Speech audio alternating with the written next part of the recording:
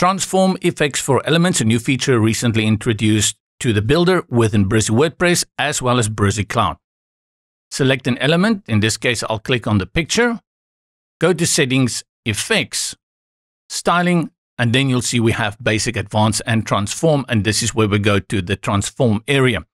5 ones we can work with. We have Rotate, Offset, Skew, Scale, and Flip. I'll select Flip, and the moment I select it, you'll not really see anything happen. In fact, you will see nothing happen, and it's because you still need to make some settings to it.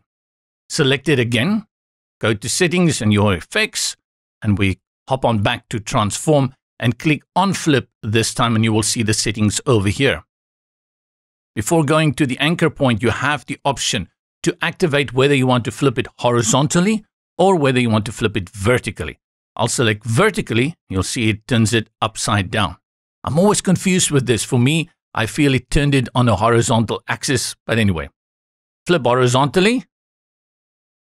And I can see how people can argue that one is horizontal. But again, for me, it feels like the axis is vertical. I always get confused with this, even in apps like Photoshop and other editors. Now, let's click on Flip Vertical because this is a big transformation, easy to view what we are doing. And now you can see you have the anchor point here. As I click on the anchor point for the X, you're going to see nothing happens because this is connected to horizontal.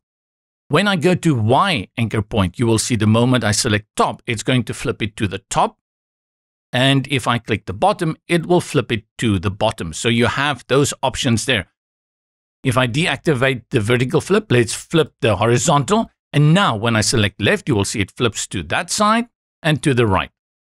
Over here, it's now behind this image. You can set the Z index to bring it back. Let's put it back in the middle. And this way you can go through the others. Let's look at something more usable. I'll just go back to Effects and Transform, and we choose Scale. Again, nothing is happening. I hope that box can stay open. And select Scale. You see we have Preserve Size, Scale the X index or on the X index, Scale on the Y index, and then you have your anchor points again. Now, what I want to do is I want to increase this image, but I want to lock it down here in the bottom right corner.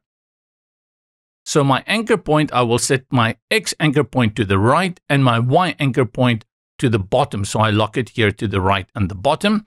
And now I will scale the X to the right. And this looks a little bit weird because I have different values. So you have to make sure that these values are the same. Or select Preserve Size. And once you do that, you will see it will keep the ratio consistent. If I want to scale it to the other side, let's say to the bottom, then I will go to the left, anchor it there and the top, and now it will scale like this. Or let's say I want to scale it to the bottom left, then I anchor it to the right and the top, and then it will scale this ways.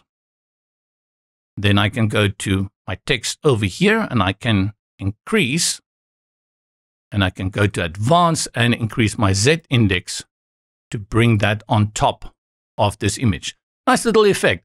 This is a great way if you want to scale things outside of the borders. These are the transform features that we now have for many elements within the builder. For more news and updates, remember to subscribe. I'll see you in the next video.